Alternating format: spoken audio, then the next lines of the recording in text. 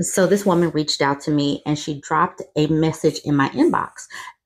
So just so you guys know, I am Bourbon Bougie on Reddit and I'm on Instagram. I'm all over the place. People can find me wherever. She says, "Hello, I've been watching your videos every day for months. I love the community and safe space you have created. I wanted to share some stories about my PeePeeBro father, if that's all right with you." I'm like, "Yep, share away. Thank you for the support." Y'all, I absolutely love these PeePeeBro story times. So there was a gap of time when she first messaged me to when she started typing the story. So this is where she says, "Sorry it took me so long to respond. I was a little apprehensive about sharing my story and I had a business trip. But I realized this should be shared because I think it offers an inside look on why so many Gen Z women are foregoing relationships. As I mentioned before, my father is a PeePeeBro and Celosaurus.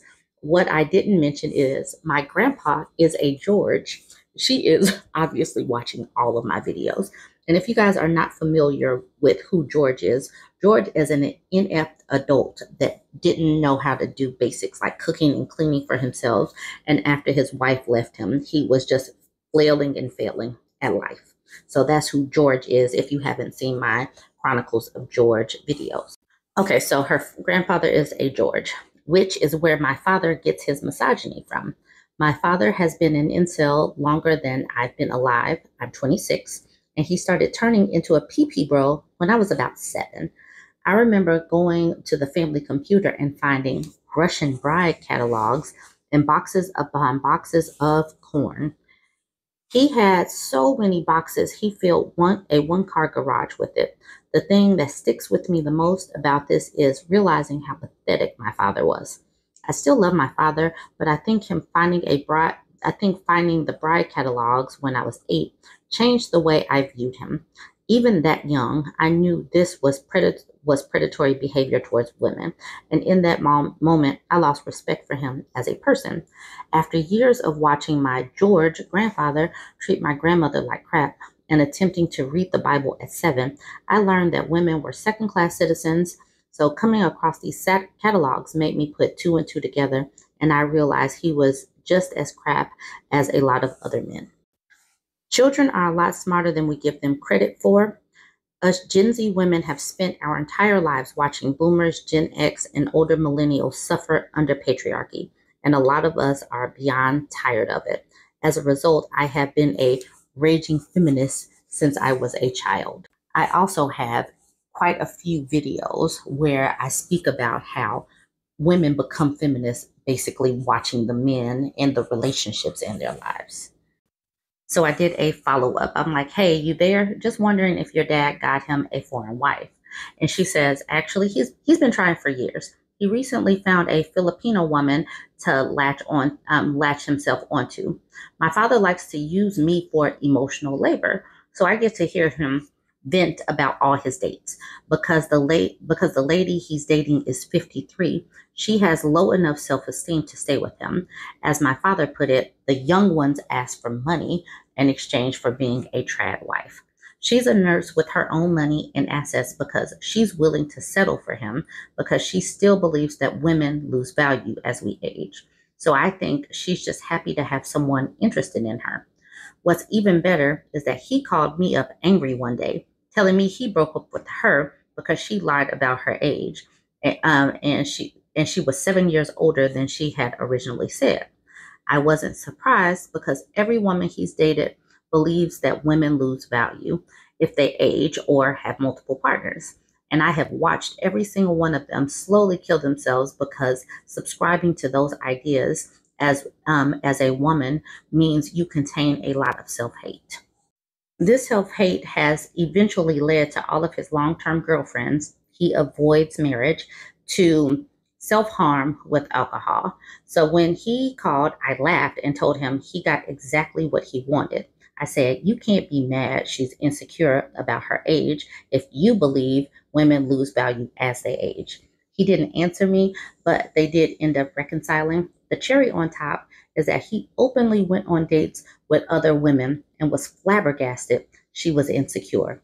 He likes to use that as a test. And so getting with women who are insecure will only, I don't know. This just makes sense. They are getting what they're looking for. I don't get it.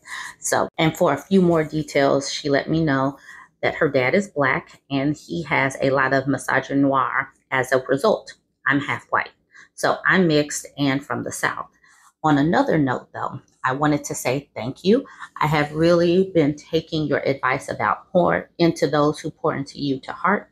It has made me start paying attention to the old ladies I help in my spare time and how they rely and interact with each other. You are right, women are much better at building communities, even in the rural area I live. It's amazing to see them share resources, meat and eggs, and time together. When one of them gets sick, they take shifts bringing food and cleaning for each other. Okay, now I want to go back up to this because this woman who is inboxing me is mixed. And what I am seeing on social media is that these biracial women or biracial people who have Black dads and white moms are saying similar things.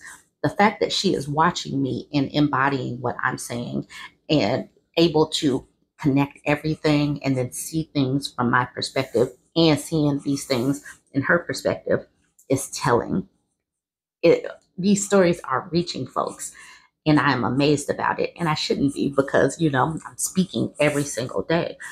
But these people, the kids, the kids of these relationships will tell the story. The kids of these relationships, they're unhealthy.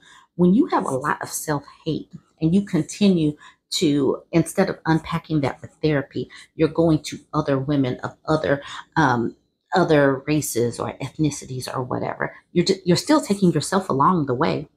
You're still misogynoir is hate directed towards Black women, but it still begins with self-hate first. And so these dudes are poisoning their own children. Think about how the daughter is talking about the dad and the granddad. They have so the kids can see it. And now that we have social media, the kids are able to tell the story. The kids are a living reflection of the pairings of these damaged people. I so appreciate this woman for taking the time to give me this story because as we sit up and watch this shift happening in real time, we're able to see how the patriarchy is crumbling, how many of these isms are showing themselves, and how many of our stories have this layering effect and how it's impacting so many different parts of our lives all at one time. Anyways, if you guys have a story time, like I said, I am Bourbon Bougie most places. You can inbox me, and I do try to get to as many of my inboxes as possible. So go ahead, drop me a story time, drop the comments. Let's have this conversation. Don't forget to like, comment, and share.